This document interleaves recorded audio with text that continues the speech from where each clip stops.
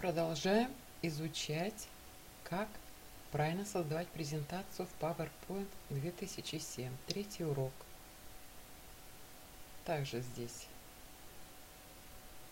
убираем ошибки, выделяем, пишем шрифтом, делаем жирным. Цвет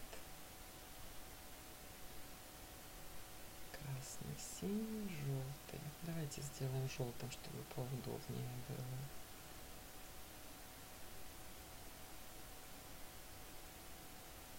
Подтягиваем сюда. Вот так нормально. Следующий рисунок выделяем точно так же. Жмем на вставку, надпись,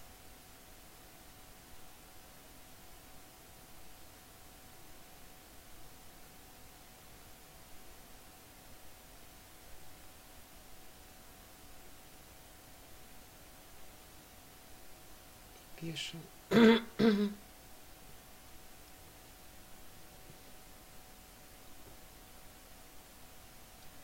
создаем надпись, вставка, надпись,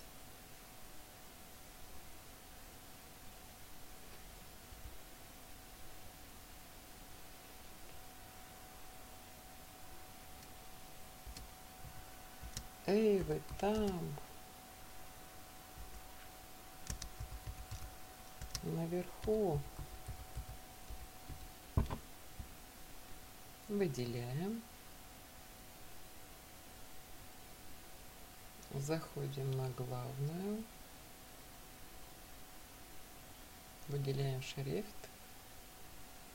опять желтым ставим, чтобы было поярче и повидней.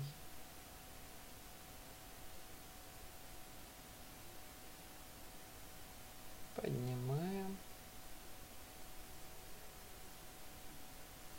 переворачиваем, как нам поудобнее. Подтягиваем к краю.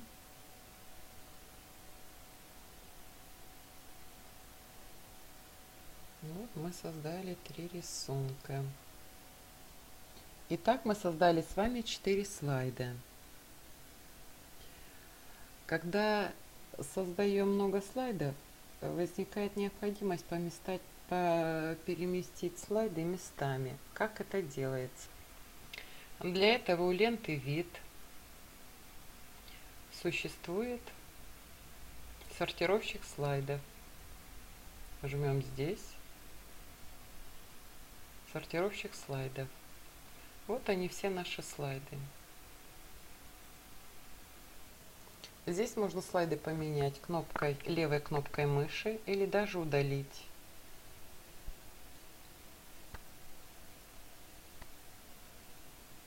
Или снова вернуться в исходное положение. Или вернуться в обычный режим. 2 варианта. Или возвращаем стрелкой, или жмем на обычный. Анимационные эффекты слайдов применяются для того, чтобы привлечь внимание к какому-нибудь слайду. Жмем на анимация,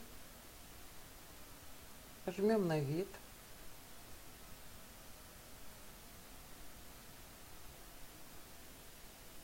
жмем на анимацию, и можно выбрать какой-нибудь один стандартный вид перехода между картинками.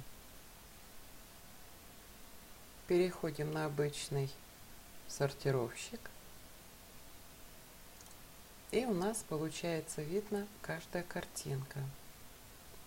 Нажав на анимацию, мы можем посмотреть эффект каждого рисунка, во что он переходит.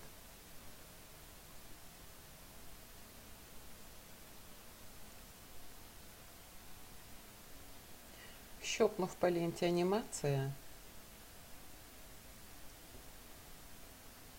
жмем без анимаций, Можно здесь посмотреть, как оно будет выглядеть. Появление, вылет, настройка анимации. Для расширенного эффекта анимации жмем на анимации. Появляется окошко. С помощью окна анимации можно настроить разные эффекты. Жмем на эффект, на вход. Можно выбрать, но мы переходим на другие эффекты. Появляется окошко. И выбираем поворот вокруг центра.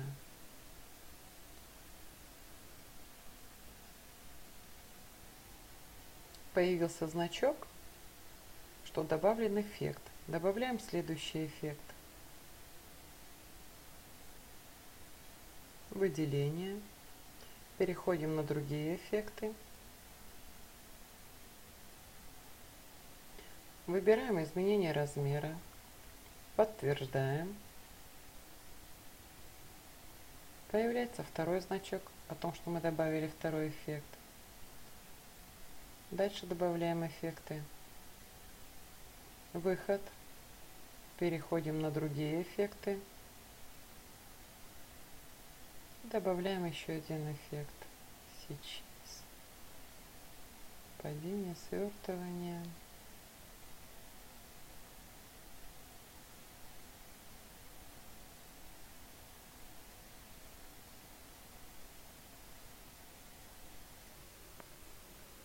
Смывание в данном случае сейчас. Так. Подтверждаем. Появился третий эффект. И точно такие же манипуляции производим со второй и третьей картинкой. Но прежде чем начать задавать условия следующей картинки, создаем условия.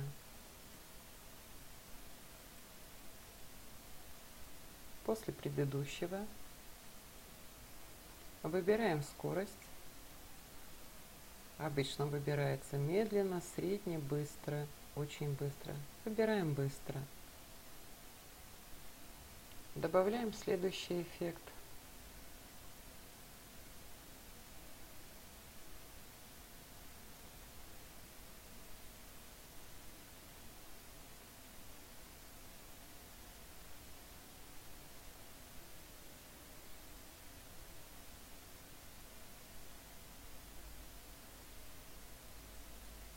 Мигание.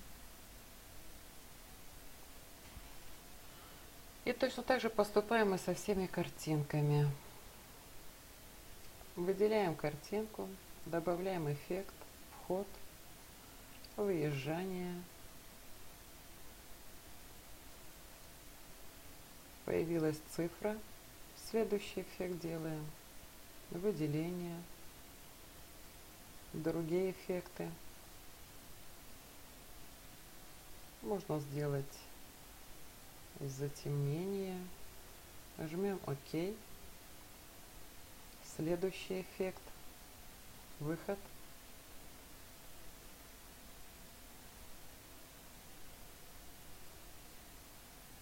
Также поворот вокруг центра. И также с третьим поступаем. Теперь мы можем просто посмотреть, какие эффекты мы придали, где-то что-то исправить. Просмотр.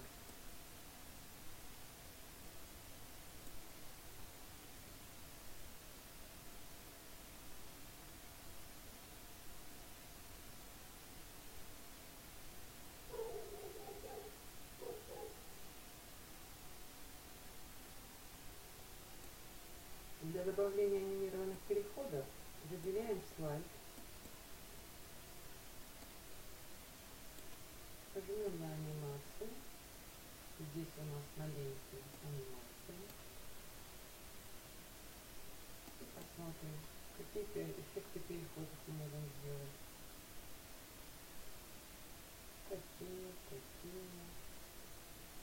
Так, так, так. Здесь все показывается.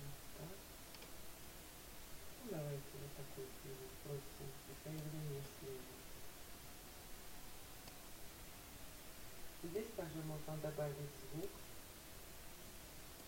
переходе этого слайда.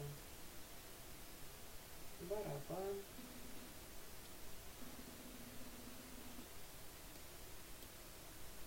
Закрепляем. И к этому точно так же. При наведении курсора все эффекты проигрываются.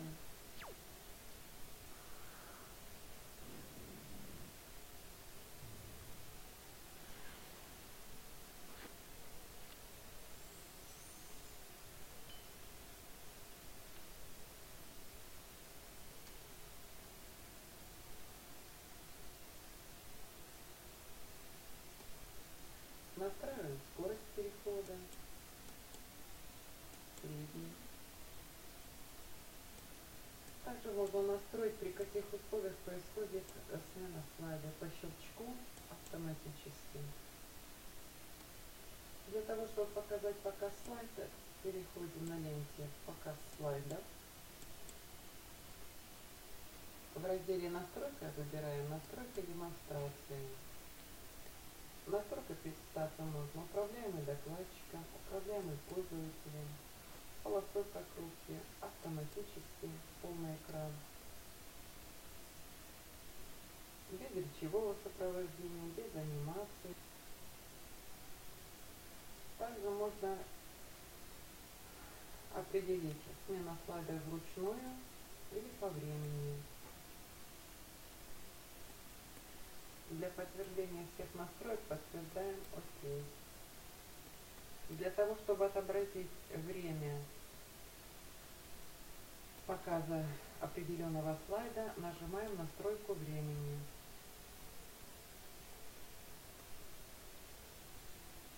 Нажимаем настройку времени и по щелчку начинаем показывать слайды.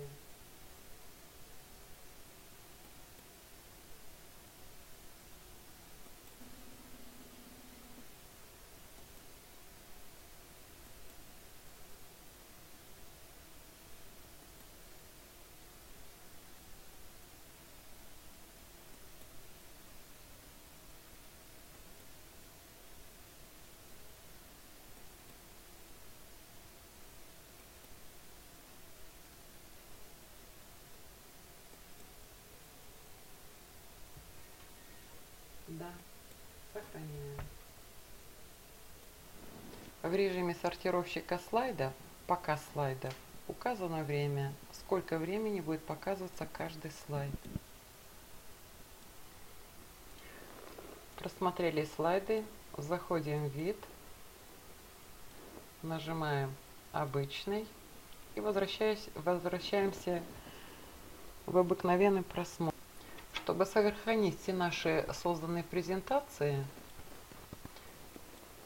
заходим в офис и жмем «Сохранить как». Жмем «Сохранить как» и сохраняем как презентации Power Point. У нас выходит расширение PPTX, жмем «Сохранить».